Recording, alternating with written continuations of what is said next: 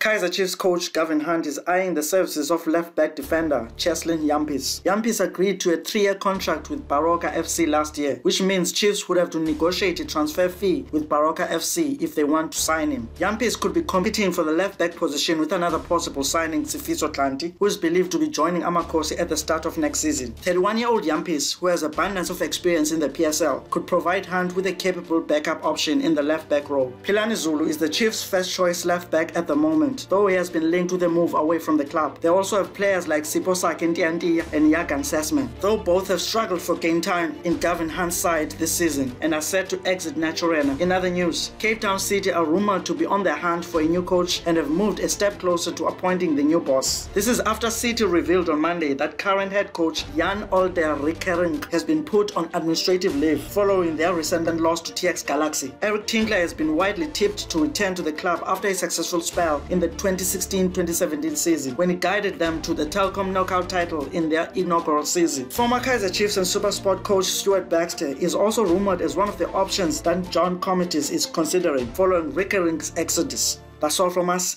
Thanks for watching and stay safe.